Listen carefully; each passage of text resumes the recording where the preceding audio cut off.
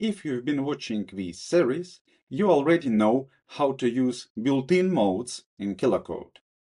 Now we want to bring it to a whole new level by learning how to use available modes from Mode Marketplace and also how to build your own. Let's go! Now you can install new modes using Mode Marketplace, and there is a pretty nice suggestions there. Let's take a look. First thing, we need to click on the marketplace. There are MCPs and there are modes. And there are already prepared some very nice modes like documentation specialist, front-end specialist, test engineer, some others, and more to come. Installation is super simple, so you can just click on the install for the code skeptic, for example, decide if you want to have it installed for project or globally for all workspaces you work with. I will go here with project one, for example. And that's it. It's getting available immediately. How to use it? Very simple. You can just get it here now in this drop-down. Code Skeptic is available immediately. Please notice what installing just all the modes in case you might need them especially install them globally, might be not a great idea. They are getting into the system prompt, and you don't want it to be crowded with something you are not going to use. So highly suggested to add in general only project-wise, and those modes you're really going to use. So don't overfill your context, don't overfill your prompt. There is really no need in that. Now, desired mode you can use just like a built-in mode, but what it includes and how to take a look deeper on what's in. As you see, there is new file, Kilocode modes. You can take a look at this file and there will all the custom modes defined. So in this case, we have one custom mode called Code Skeptic. There we have like very skeptical engineer and code quality inspector who questions everything. It's a great mode to scan for potential bad code, smelly code, spaghetti code, something you don't want to have on production. And it has group commands to read, to edit files, to use browser, to use console commands, and to use MCPs. By the way, of course, you can tune it here by deleting. So less groups it has, less tools it has, well, wonderful, then less smaller system prompt for this mode is getting. And now there are custom instructions for this mode, so you can walk through and see how it will work, also adjust it to your likings. And then you can just add this, use this Code Skeptic to roast some file, for example.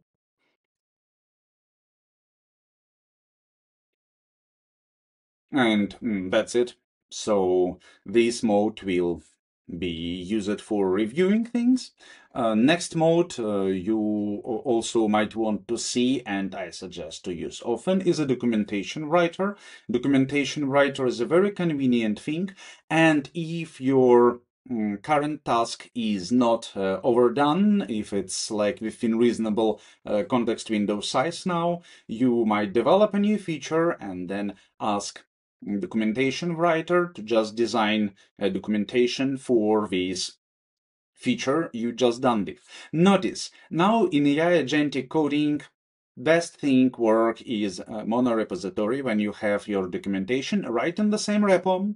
It's super convenient. That's how Kilocode is being developed right now. Feature develop it, then documentation writer runs the documentation, which is available within the same repository. And basically that's it. Works super simple. So now you can install it obviously the very same way as we just installed Code Skeptic.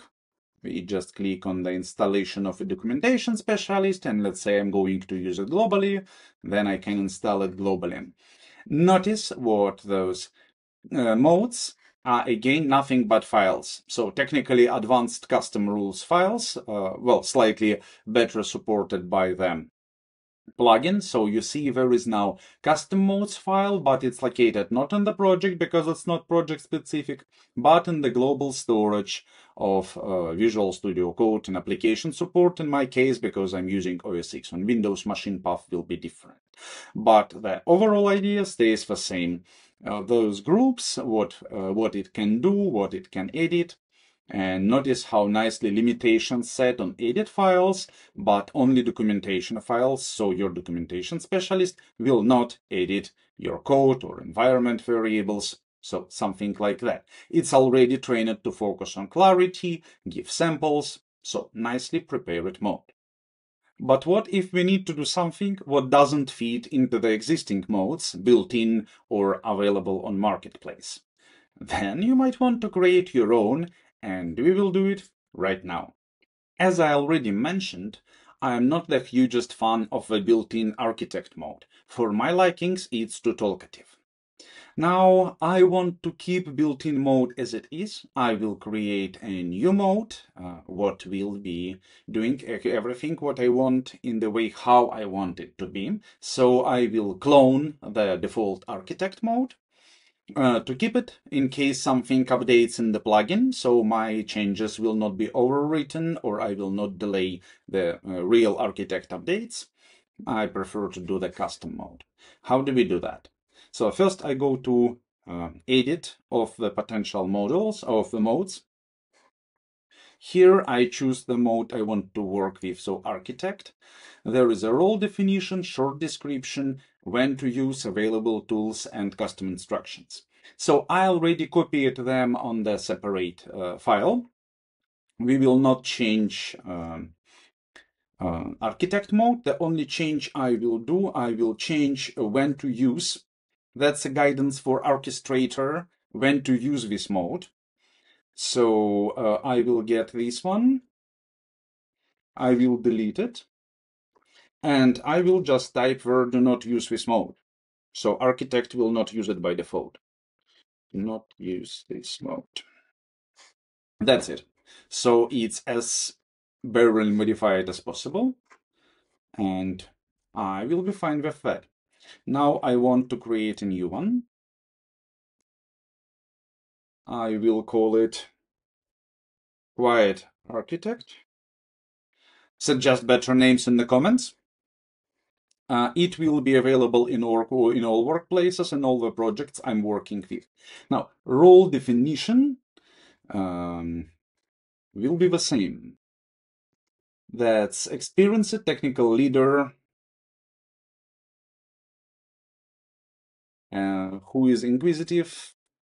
An excellent planner goal is to gather information and get context to create a detailed plan for accomplishing the user task, which the user will review and approve before they switch into another mode to implement this solution. I don't want architect to switch to another mode on its own, and it will have this button disabled. So it will be just it. Experienced technical lead, an excellent planner, gather information, get context, create dump. That's fine to me. Short description for humans will be the same, although I don't really need it. Then to use.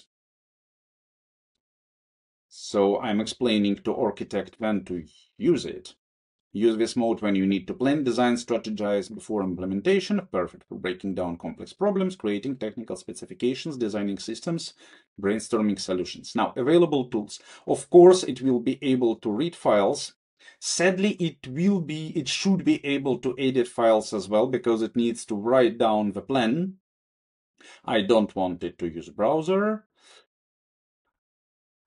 Theoretically, it might need to run commands, but for now I will disable it. I can change it later. And then I don't want it to use MCPs. For now, I might want to reconsider for using of context 7.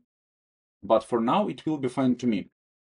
Now, custom instructions, the most interesting part we need to pay the most attention and what I'm going to update the most. Custom instructions, the most important part to me. Very well. Do some information gathering using provided tools to get more context about the task. Do information gathering, definitely.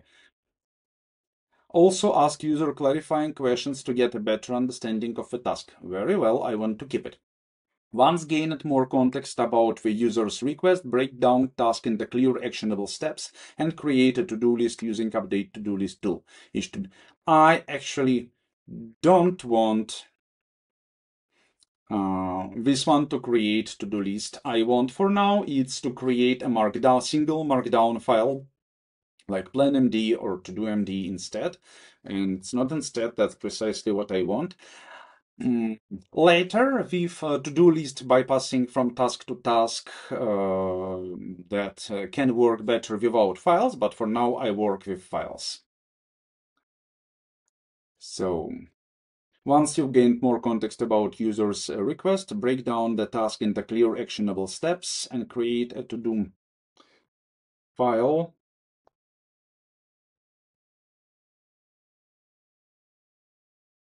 Create a plan file.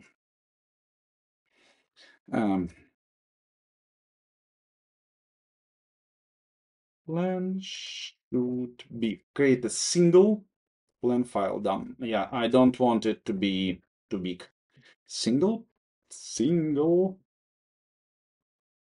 plan file. Plan should be specific and actionable, listed in logical execution order, focus it on a single when-defined outcome, clear enough what any other mode could execute it independently.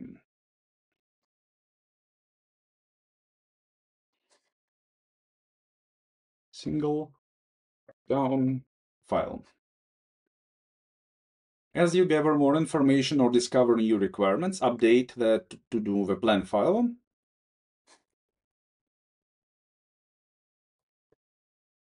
Update them. Plan file to reflect the current understanding of what needs to be accomplished. Ask the user if they are pleased with this plan or if they would like to make any changes. Think of this as a brainstorming session where you can discuss the task and refine the to-do list. Include mermaid diagrams if they help clarify complex workflows on system. I don't want... So, I understand the project usually I'm working with. I don't want mermaid diagrams there. They're making this file redundant, and then code mode also like it's just not needed at all there, so I just remove. I don't want it to switch mode tool to request the user switch to another mode to implement the solution. I can push this button myself.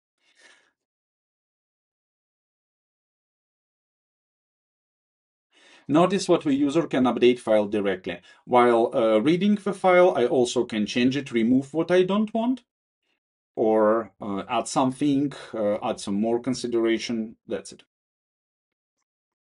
Important. Focus on creating clear, actionable to-do items, not lists, rather than lengthy markdown documents. Use the to-do list as your primary planning tool to track and organize work what needs to be done. No, I actually don't want it. I think it's just fine like that.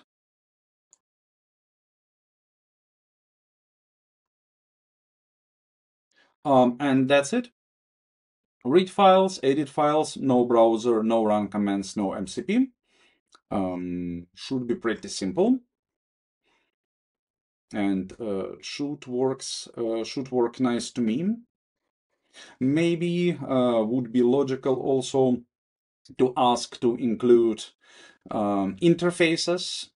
Maybe I don't want to have the whole file written down in complete, like what's going code mode to do then.